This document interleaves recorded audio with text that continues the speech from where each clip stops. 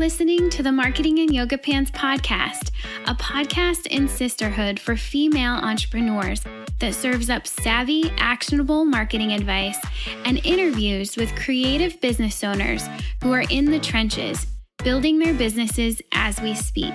The Marketing and Yoga Pants community is for you, the girl on her couch, in her yoga pants, top knot tight, hunched over her MacBook, trying her hardest to get the word out about her business. So in the name of supporting each other while supporting ourselves, bringing community, sound marketing advice, coffee, chocolate, and wine together for you, yoga pants wearing business owner, in a world where followers mean nothing, but paying customers mean the world, join us on this week's podcast episode and in our private Facebook group where you'll meet your soul sisters and build your business in yoga pants.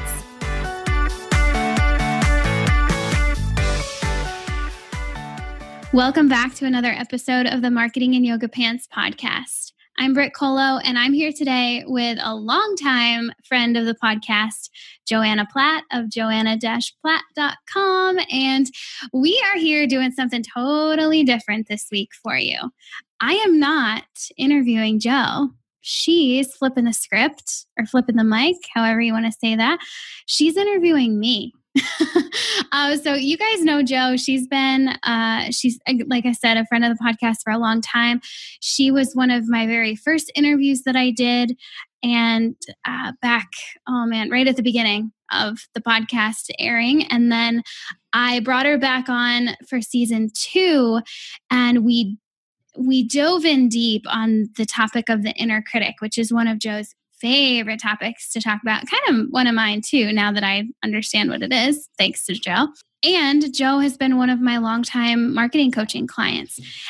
And it's kind of weird to call her a client now because she's legit just one of my friends. I always love hopping on the phone with her for coaching calls. And it feels really great to have her in my corner, just always. And a couple weeks ago, she reached out and she was like, "Hey, I have an idea. You want to be interviewed by me on your podcast?" and I said, yeah, hey, why not? That could be cool. We'll see where it goes. So that's what we're doing today. So I'm going to hand the mic over to Jo and she's going to take it away. You ready? I'm ready. I'm so excited for this. Thank you for giving me this opportunity. Absolutely. So I just think that you are like a business genius. I tell you that all the time. And that many people listening agree. And so I'm just so excited. I mean, normally when we talk, it's about my business and what I'm doing. And I just can't wait to hear about what's going on in your business. So what are you spending most of your time on in your business right now? Oh, that's a good question. I spend most of my time, and I think my time tracker could definitely support this thought. I spend most of my time creating content or strategizing. So for my own business. And that might surprise people because you might think that I spend most of my time working on my clients' businesses. And I mean, I spend time coaching them, but that only takes up so much time of my week. Everything else is, how can I make my own business better? How can I pivot things so it works better? How can I improve it? And dabbling in other things too, keeping my doors open my eyes open to other opportunities that might be just around the corner. And as long as I have my head up, I'll notice it and I can go in that direction if I choose to. Yeah, so I've got my head down in content creation and strategizing, and also trying intentionally to keep my eyes open to new stuff as well. That's super interesting. So it sounds like, you often hear people saying that they spend time working in their business, but not on their business. Mm-hmm. Is that right? Is that what they normally say? Yeah. Usually, whatever they say, it sounds like you're doing the opposite. I do. Yeah, I do the opposite. And I've done the opposite from the very beginning. That you could call that selfish. You could totally call that selfish. But or smart, as I like to reframe. You can keep your inner critic out of this conversation, please. Thanks. Okay, thank you. That's exactly why I love you. Yeah, you're right. So from the very beginning, and I think this is kind of why the marketing agency that I thought I wanted to build, like doing marketing for other companies, never worked for me, because my mind just never shuts off of how to improve my own stuff. I'm just constantly thinking about the next thing I want to write, and the next podcast I want to do, and the next topic I want to tackle. And so I intentionally allow for time in my week to be able to do those things. Now, I know some coaches and I know other service-based business owners that they would rather not do that. Like, I don't think marketing and content creation and strategizing, that doesn't have to be a majority of your week, but it definitely has to be a majority of my week to feel like I have the freedom and control over my business and schedule, and feel like I'm making progress and doing the work that I'm supposed to do. That's a really cool question, though. I'm really glad you asked that, because I hadn't really thought about that in a super long time. Yeah. And I actually am really surprised by your answer. I mean, it's interesting because in some ways I'm surprised because I'm your client, and I think I know so many other people who are your clients that I just imagine you coaching a lot. But then when I take a step back and I think about all of the content that I see you producing, I'm like, oh yeah, that makes sense. That's how she's able to, get all of these things done. Like, it just blows my mind, the amount of things that you create and that you offer. Yeah. It's so cool. No, thanks. I think I've definitely wrestled with that before, thinking that I need to coach more and create less content. But at the end of the day, I think I'm a writer first and a coach second. And so I really find my deepest flow with writing, and I can do that in this business that I've created for myself. And so I prioritize the writing. Now, if you're just a podcast listener and you haven't seen any of my writing, that might be like, wait, I thought you only did podcasting. No, I don't only do I do love to talk, and that's why I do podcasting, but which is another form of content creation. But I do really love to write, and I write over at Jam Marketing Group. And so that's where I put my best efforts every day, and then I coach. Yeah. I love that. That really resonates with me. I'm a writer first and I'm a coach second. Mm-hmm. Like that's me. Like, I think I'm a teacher first and a coach. Oh yeah. Second. I totally see that for you.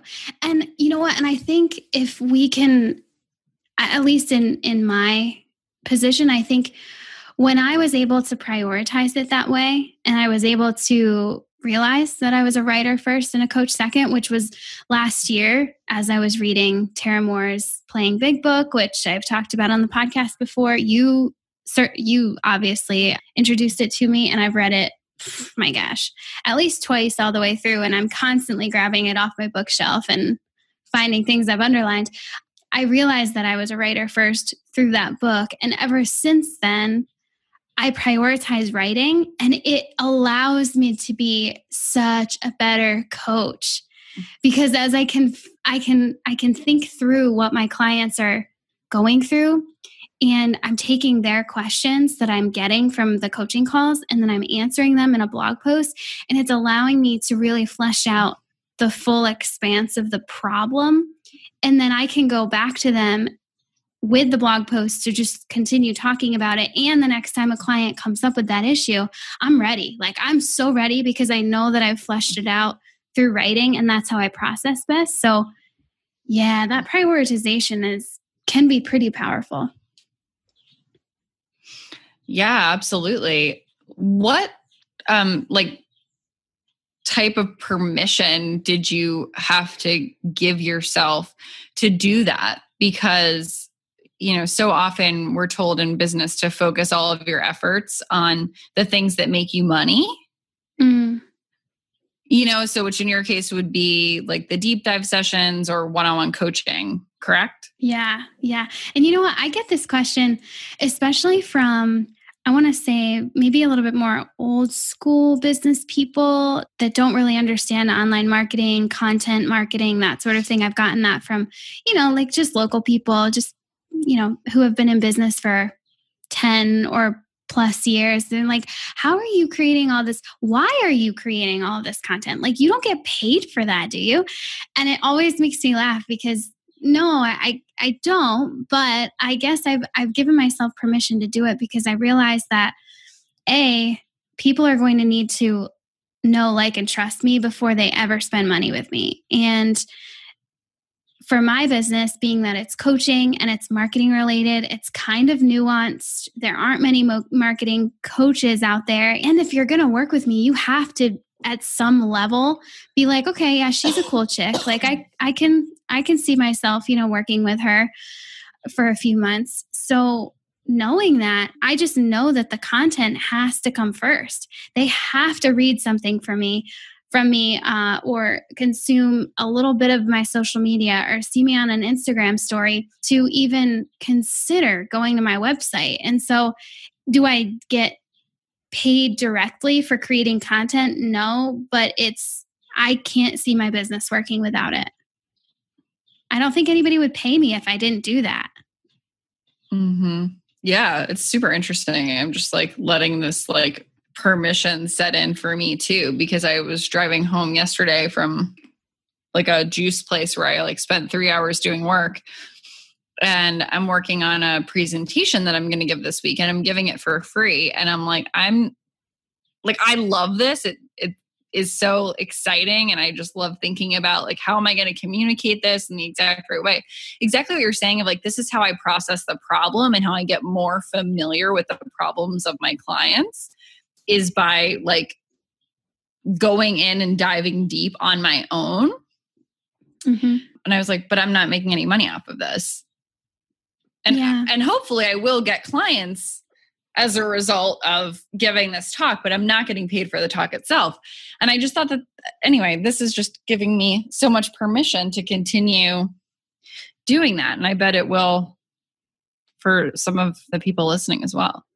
Yeah, that's, and it makes me think about, I guess, I love talking. I love these types of questions because they make me realize things that I just kind of take for granted in my own head. So I'm going to listen back to this for sure and take down probably 14 new ideas for content, because you're going to bring up in this conversation things that I just kind of take for granted and I just like automatically see. So guaranteed, for me, I'm thinking marketing strategy all the time. And so I can, in an instant, think about how this one blog post could be found by just the right person, exactly who it's meant for. And that will let her feel like she's being seen and heard. And therefore, she will schedule a call with me. And then I'll be able to hop on the phone with her. And if it's the right fit, we'll be able to coach together. And that all goes through my head really quickly because I've worked on this stuff so much. And then I have to remember that's not necessarily how most people think. That's certainly not how I think my clients typically think. Not in the beginning, at least. I might train you to think that way eventually. You might really build that muscle as we work together, but it's not a natural thing to think about how one blog post can directly lead to money coming in. So you just gave me a really good idea of how I can kind of break that down and remind people like, this is why. If content creation is at all part of your strategy, which for most people, it's going to need to be, this is why it matters. So thank you for that. That's good inspiration. Yeah, you're welcome. I have one question later that I think will be very good. Okay, cool. For this same thing, which I can't wait to get to. But anyway, I have many more questions before that I get there. Yeah, let's do it. So thinking about marketing strategy, and you think about marketing strategy, well, okay, before we get into this question, I think there's probably some people who you spend so much of your time interviewing other people about their businesses. So maybe we should back up, and can you tell us what you do in your business and what your offerings are currently. Yeah, totally. So, and it's just recently gotten even more streamlined and more accessible. So I'm super pumped to talk about this. So I am a marketing coach. And tell us how long you've been in business. Oh, okay. Okay. So I left my job at the end of August 2016. So I've been at this for about a year and a half, full time. Before I left my job, I had no business to speak of. So it was really like a cold turkey. Let's just try this out. I've never done this before. Very unlike most people. Yeah, I mean, it worked, I guess. But I've been at this for about a year and a half. I started by doing marketing agency work. So I was like really just a freelancer. I would do all kinds of different online marketing tasks for people, coming up with a strategy, but then implementing the strategy for them. And then I shifted about this time last year, thanks to you, Joe, to being a marketing coach. And then over the course of 2017, I was letting go of the doing the marketing for people and leaning wholeheartedly into coaching. And now I'm only a coach. I don't do marketing for people. I strategize with them. I come up with a plan and I help them through that plan, but I don't do it for them. They do it for themselves, which is super cool. I love that role. It fits me so much better. So today, April 2018, I approach marketing a little differently than I think a lot of people do right now in marketing. I approach it by attending to the entrepreneur, the business owner first. We figure out what the business owner, what really makes them tick, not the ideal client. We'll get to the ideal client, but we don't start with the ideal client. We start with the business owner, understanding her personality, what makes her tick, how she naturally shows up in the world. And with that information, we start to get a general feel for what her best marketing strategy is going to include. And then also based on all those factors, what her worst marketing strategy would include. So she can just stay away from those, turn off all the blog posts and podcasts about those things, because that's just never going to be something that feels good to her. And she can lean into the things that will feel good to her. So we do that piece in my bite-sized offer called a deep dive session. If you've been listening to the podcast, you've heard about those before. So that's really the starting point where people start working with me, is the deep dive. And then from there, you've figured out what's going to feel good for you. And now we need to bring in the elements of what you're actually offering, because we haven't even talked about that yet. We're going to talk about your offerings and your ideal client. We're going to marry those three together, your offerings, and your ideal client, to produce your most ideal marketing strategy. And we'll pull those pieces together in either a half-day intensive experience that's like 4 hours together and we just bang it all out and you walk away with a solid marketing strategy to go implement, or we work together for 3 months on a monthly or a bi-weekly coaching call schedule. So we work together to work through all of those. Instead of sitting down in one sitting and hammering it all out, we do it over time. So it's in more bite-sized pieces, kind of easier to chew on and deal with a little bit for some people. And then I hold you to your plan and I help you implement it kind of from afar and keep you accountable to doing it. So that's it. Deep dive session. And then once that's done, we can either do a half day intensive or we can go into 3 months of coaching. Awesome. Okay. What's your favorite way to get the word out about your business currently? Oh, I love that question. I use your own words. Well, no wonder I love them. My absolute favorite way is when a client has referred me to someone else. Like that, and that doesn't really have anything to do with me asking them to do that. Yes, I do ask them to do that, obviously. Like that's just me being a smart business person, but is definitely my favorite when someone shows up on my calendar, shows up in my inbox saying, "Hey, one of your clients sent me to you. She thinks that you could really help me." That just like that's everything. Like that means so much to me because that means that I'm doing a good job with that client. That's definitely my favorite. On a content creation side, obviously I love writing.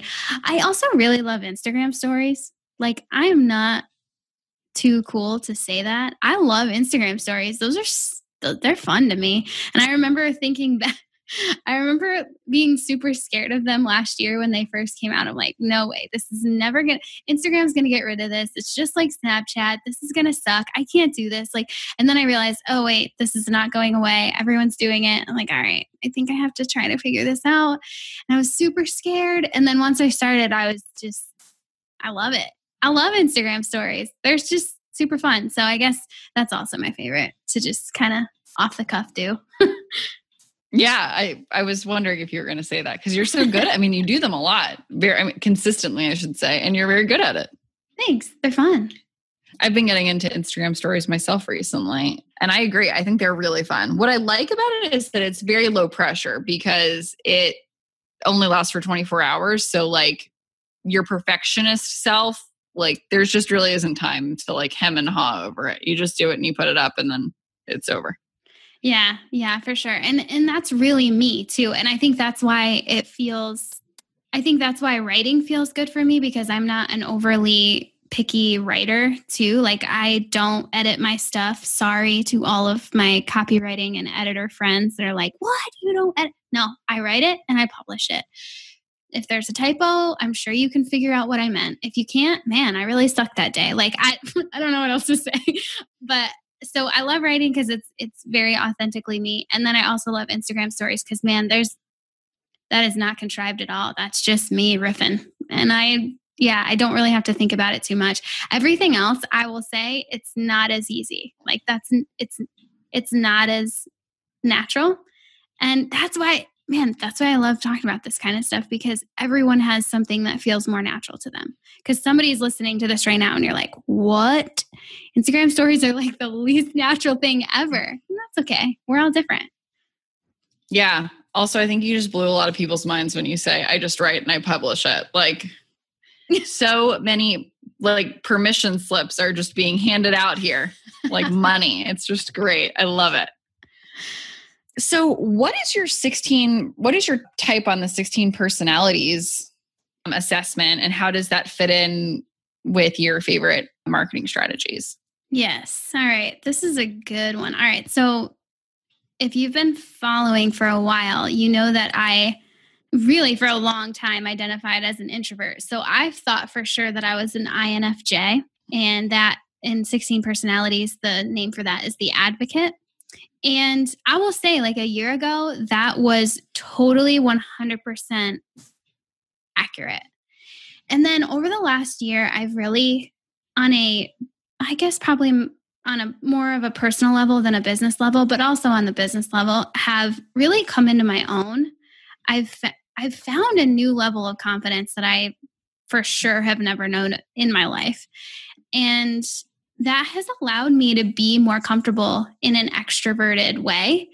And so I recently took the 16 personalities assessment probably about a month ago, and I got ENFJ, which was super fascinating to me. I was being 100% just so honest. I wasn't looking to get extroverted at all. Because I was like, no, I'm not an ENFJ. There's no way. But then it came up and I started reading through and I'm like, yeah, okay, I get this. So I think that there's a blend going on there. And that equates to a blend, a very unique marketing strategy. So for me, I know that INFJs are typically, well, for one thing, they hate high stakes sales situations and like hard and fast selling. They would rather produce some form of long form content with a call to action at the very bottom, not at the top, at the very bottom, just to make sure that the person has been well indoctrinated into the thing that they're talking about before they ever ask someone to do something.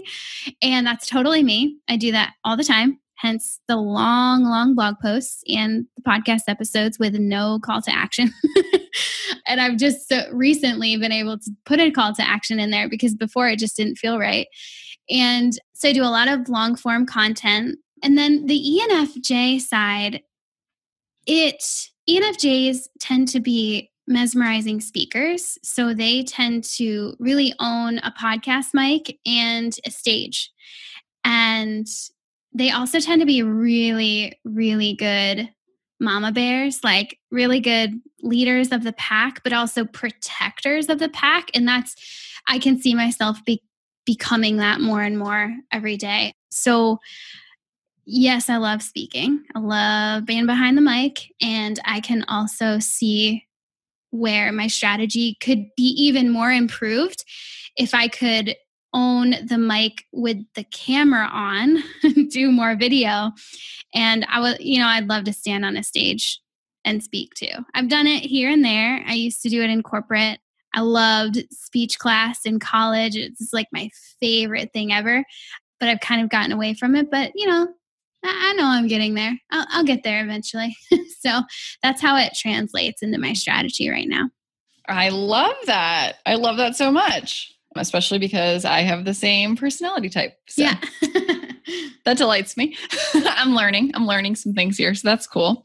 What would be your worst strategy? And this is what I love. Just, going back to the Instagram story, like there are people listening who are probably like Instagram stories. Like, I would rather lick the bottom of my shoe than do an Instagram story. All of this and really what Brit teaches and preaches is that it's not one marketing strategy fits all. It's you need to find the marketing strategy that fits you and your business. So when Brit talks about what the best things for her are, and then when she talks about what the worst things for her are, this is just for her and her personality type. And I really want you to hear that you have the permission to lean into what is best and worst for you and your personality type and let go of the things that don't fit. Yes, preach, girl. So with all of that said, what are the strategies that would just be a bomb for you? Mm-hmm. My absolute worst marketing strategy would include high stakes sales. So having no indoctrination and just trying to sell something right off the bat, that's not going to feel good for me. That's probably not going to work for me either because there's just more to be said. And I think my parents would totally laugh at that because there's always more to be said. I'm always talking. I'm always adding. I'm always continuing the conversation, which makes me a really good connector and a very chatty person if I'm around the right people. So there's always more to be said. And so therefore I do not want a high stakes sales situation. And if you're wondering well, what do you even mean by that? Pitching on a webinar, that's a pretty high stakes sales situation. Not my favorite thing. Will I never do it? I can't say I never will do it, but it's probably not going to feel good. And I'm probably not going to lean into that very much. And I'm probably not going to expect that to turn a really high conversion rate because it's just not in my wheelhouse, right? Also really short launch periods, and banking on a huge launch of anything, that could feel really good for one of my clients and I'm all for it. But if it's one of my things that I'm launching, I am not going to put all my eggs in that basket. I'm going to work a couple revenue streams aside from that launch and know that I'm fully supported by the other things before I go headfirst into any kind of launch because it's just too high stakes for me. It's just too risky. So that's my worst. Yeah, that would not be good for me either at all. And how freeing is this conversation? I mean, especially I'm a coach as well. And, it's really okay, get people on a discovery call and then talk to them, pitch your services, help them, help paint such a good picture for them of what their future could be. And then tell them how you can help them get there. And then if they ask about the money, then say, well, what would the cost be if you don't solve this problem? And then pitch them again. And it's just I just don't like this. This does not feel good for me. I don't like to be sold like this. And I don't like to do it myself. So thank the Lord that there are other ways that we can do business. Yes, there are always other ways. And I really like the word blend here because I'm also a hardcore learner, as I know you are too. I think, honestly, I think that's one really connecting thread between everyone I've ever worked with is they're just simply a forever learner. And some of them identify as like a seeker, just constantly seeking that next bit of information, that next bit of intel so they can live more intentionally and do better. And that's just what they are tuned into. Me too. And so while I will stay open to, how to be a better salesperson, how to be a better marketer, the latest and greatest, and the tried and true stuff as well, I'm always down to learn it. At the end of the day, though, I think sometimes that can get you so stuck by continuing to learn without being tethered to who you naturally are. So until you really know who you naturally are at your core, it's going to be really hard to decipher what is worth learning and executing and practicing, and then what is maybe just learning about and not taking too much time out of your day to force, right? Round peg, square hole kind of thing. Like, wait, I said that backwards. Square peg, round hole. There we go. I mean, it's the same thing. Same thing. They're opposites. Same they idea. Don't go together. Right. Same idea. So it's that knowing about yourself, that piece is so crucial. That's why I start with it. Yeah, I love that. I just think that it's music to our ears. Mm-hmm. There's just so many shoulds in business. Oh my goodness, tell me about it. There's so many shoulds in freaking life. Well, yeah. Yeah, you know what? And I'll say this. I think the reason I have figured out how to give myself permission to do some of these things is because I didn't know how to give myself permission earlier in life and worked myself right into a depressed hole, like right into just like, what in the world am I even doing here on earth? Like, this is because I was just doing all the shoulds. Sometimes you have to be pushed there to realize, wait a second, I do have a choice and I can absolutely stand up for what I think is a better option. And I think I swung so far one way into doing all the shoulds and living up to all the expectations of my outer world that I swung so far back the other way and was like, I'm not listening to anybody's shoulds anymore. I'm doing my own thing. This corporate job, forget it. Like I'm just going to do it all myself and I'm going to do it my own way. And so, I mean, it was a blessing, I guess, to be pushed that far into the shoulds to realize, no, this is not how I'm living my life. And I'm over here just saying, screw the shoulds. Like, and all of that can just, no, that's not how I'm living my life. That's amazing. You blow me away all the time. So what are you most excited about in your business right now? Well, I think what I'm most excited about is that I feel more supported now than ever. I have been hiring for 2019. So what I mean by that is I've been bringing people on and communicating with my very small team based on what I see for my business in 2019, not 2018, which can be super scary, which can make cash flow very difficult. Not going to lie about it. But I believe that if I have this vision for 2019, I need to start creating that reality now. And part of that was to make sure that I was supported by my small team. So yeah, getting them ready as if it's already 2019, handing things off that I could still do technically because I have the time to, but that I have to ask myself, do I do that in 2019 or do I not? If the answer is no, I don't, then I need to give that away right now.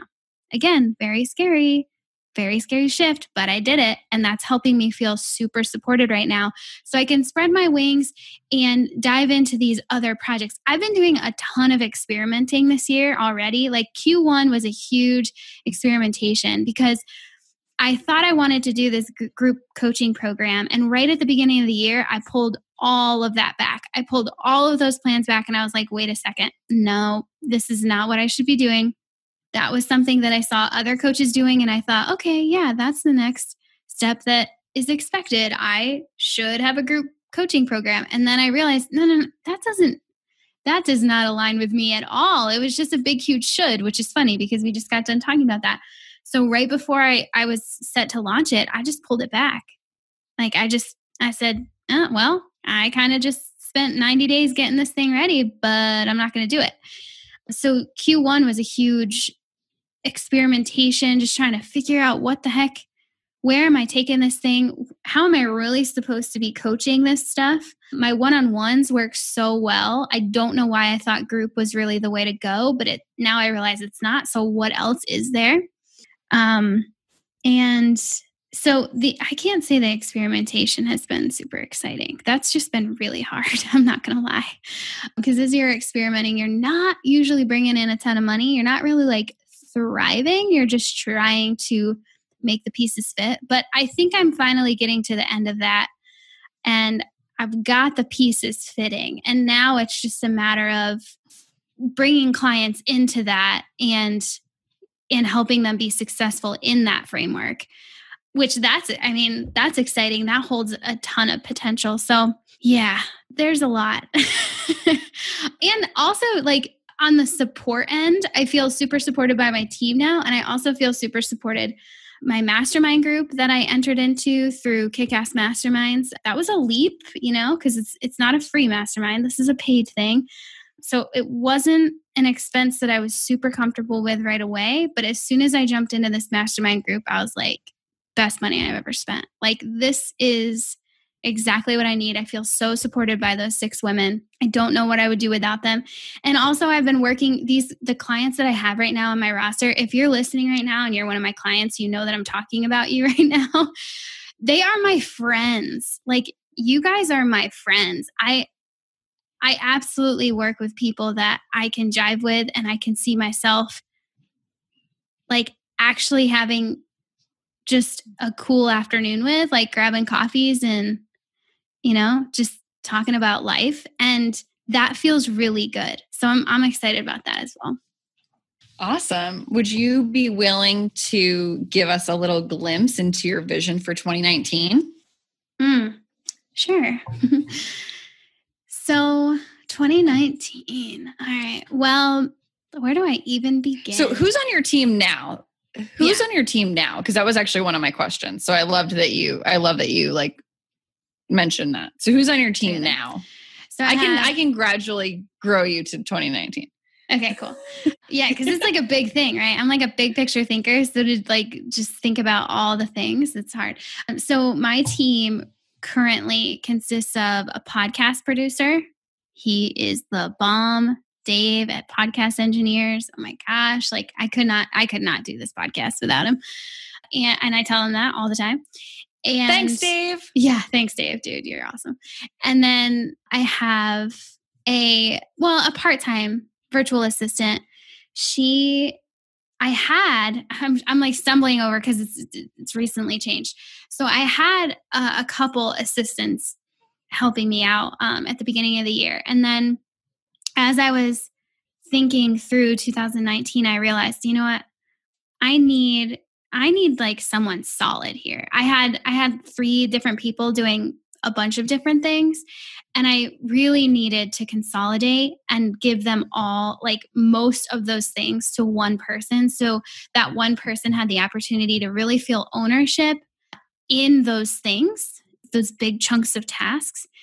And I'm looking forward to taking the entire month of October off this year for my wedding and my honeymoon. And I knew that I needed someone now to get into this role and feel a bit of ownership here around these tasks that she's doing. So I have a backup while I'm gone. So I have a point of contact, and I've openly communicated that to her and saying, like, this is my vision. I can see you forming into this, and we need to start that transition now. So we've just started that transition really this month, but she's a rock star. Like, I don't even know how I managed without her. So she's really my right-hand girl. And I've got a couple people in the wings that are mostly like, when I need them, I can call on them, and we just have a really cool relationship that way. But it's mostly podcast producer and strong, solid virtual assistant. What does your virtual assistant do for you? She manages all of my content. So it had always been my intention from day one of having a virtual assistant way back last year of like, I create the content. So I write it or I record it and then I just hand it off. I don't touch it again. But that never really happened for a super long time. It was always coming back to me in some way, shape, or form because there were just a lot of subtasks to be done under each blog post, under each podcast episode. It's just like a lot of work, you know? And so we were constantly ping-ponging back and forth these different tasks. And I just gave it all away. I write it and I give it to her. I record it, I give it to her. And I really don't touch it again until the blog post or the podcast episode goes live. And I just have to talk about it on Instagram.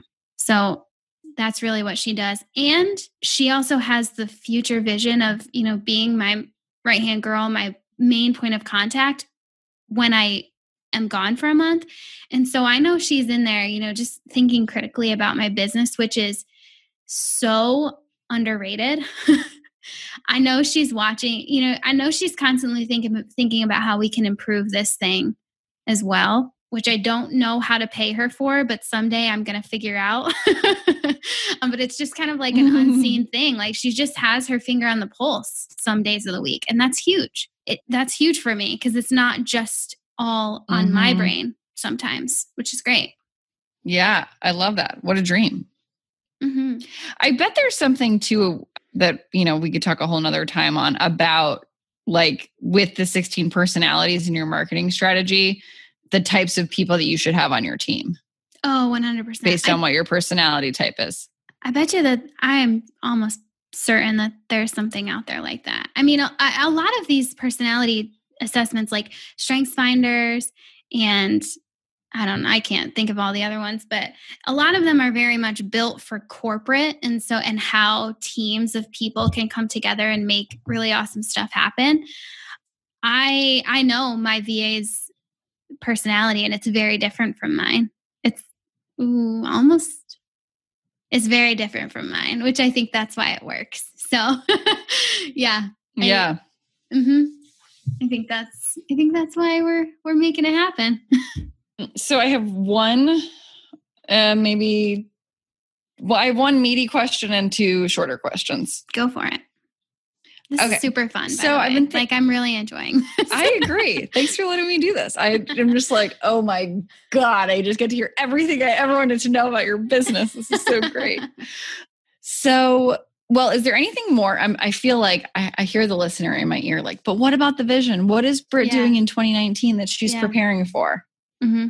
So I made a shift in my mindset at the beginning of 2018 to really start thinking about this as less of a business and more as a company.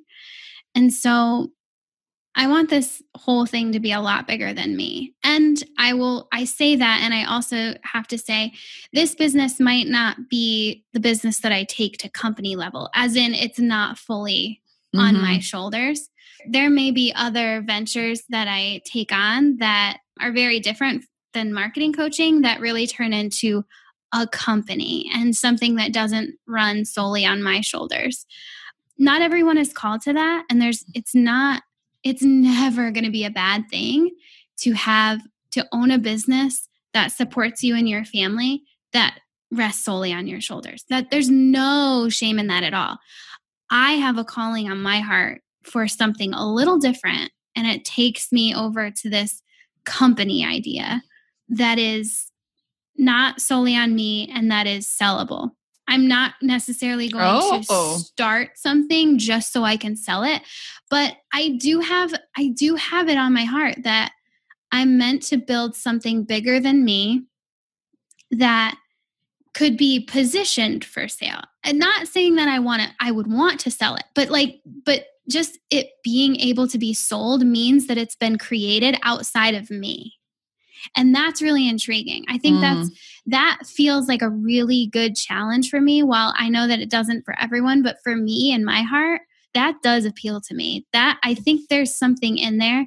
And that's why I've consciously kept my peripherals kind of open, just, trying to learn, just trying to keep my heart open to what that might be and what that might look like. So does that come to fruition in 2019? I have no idea. I for 2019, it's really, the vision is to grow this thing. So I'm bringing in at least 5 figures a month.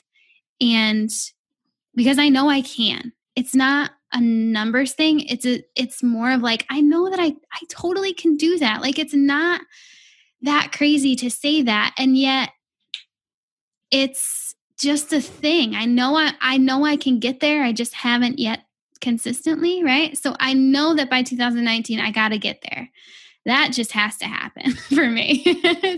I'm just like super focused on that, as long as I'm doing work that still matters. I'm not just making 10 figures. Oh my gosh, that'd be freaking crazy. 5 figures a month to just because I'm doing it because it's work that I believe in. And this marketing that feels good work, that's stuff I can believe in. And I feel now that I dug into that really hardcore in Q1, and now I'm bringing it to fruition in Q2. I think that's the boat that's going to get me there for 2019. I just have to continue working it and steering it, giving it gas, taking breaks when I need to.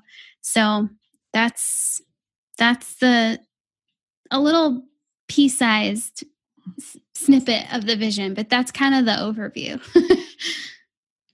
I love that. And I can definitely see that for you. And just like the same thing, I was going to say this earlier when you were talking about like you want to be on a stage. I see that for you too. And I think that all of us here are going back to supporting you. Like, we are holding space and holding that vision, holding a candle to that vision for you so that you can have that and make that be a thing. Thank you. And thank you for bringing us along for the ride and sharing at the onset, and this is just, in the gestation phase, it's a big deal to be vulnerable and share your big dreams with people. So thank you for entrusting us with that.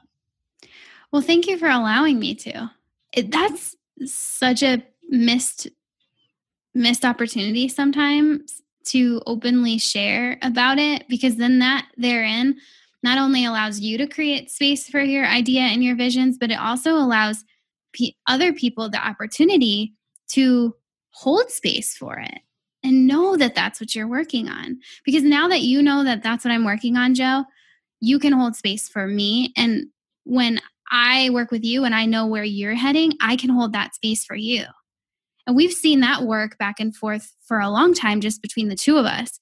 And just like the magnitude of that, the expansiveness of that, when we start talking about sharing it more openly to more people, that's massive.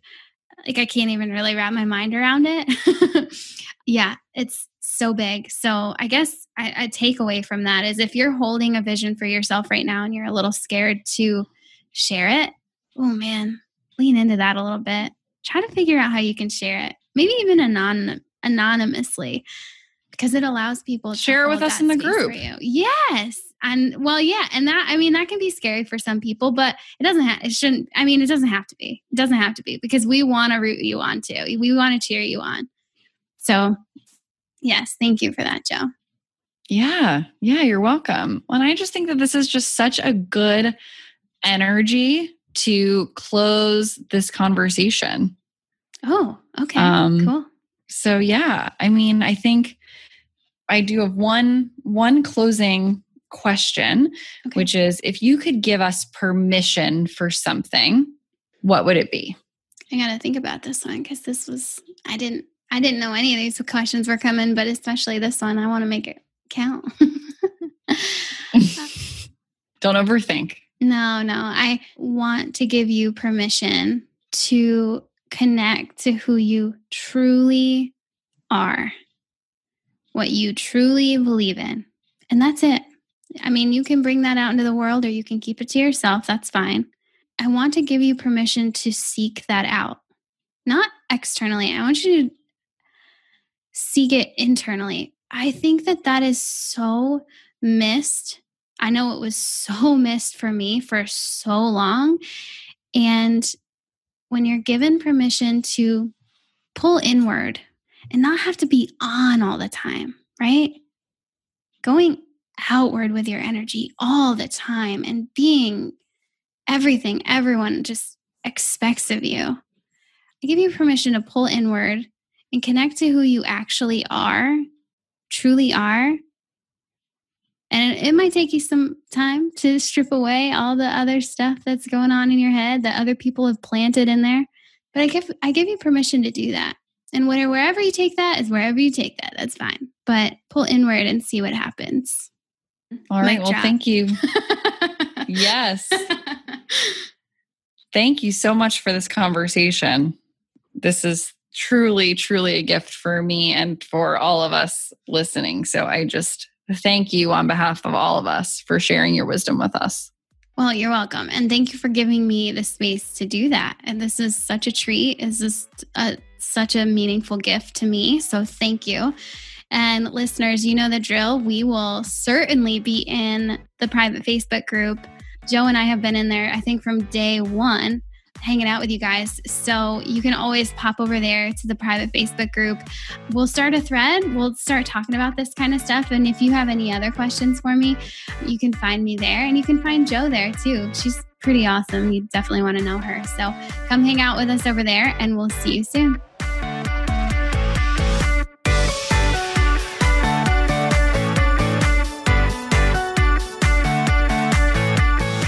Thanks for joining us on this episode of the Marketing in Yoga Pants podcast. Keep the conversation going by visiting marketingin.yogapants.com/Facebook, where you'll get to join that private Facebook group I've been talking so much about. There, you'll get to chat with our podcast guests. Yeah, they're in there too. And all of the other brilliant creative business owners. We're connecting, we're meeting our soul sisters, and we're building our businesses, all while in yoga pants. So come hang out with us. Again, visit marketingin.yogapants.com/Facebook to get in. And one more thing. If you dig this podcast, would you be awesome and share it with someone? This entire Marketing in Yoga Pants movement is nothing without its community. So please share. And if you're really feeling the love right now, jump into iTunes. You're probably already there if you're listening to this right now. And leave us a rating and review. The more of those we rack up, the more the podcast will be found by ladies like you, and the stronger this community becomes. This episode was edited and produced by the Podcast Engineers. They're pretty great, so go find them at podcastengineers.com. This episode was also brought to you by my online marketing agency, Jam Marketing Group, and you can find us at jammarketinggroup.co. That's all for now. Thanks for listening, and I'll catch you back here next week on the Marketing in Yoga Pants podcast. Love ya. Bye.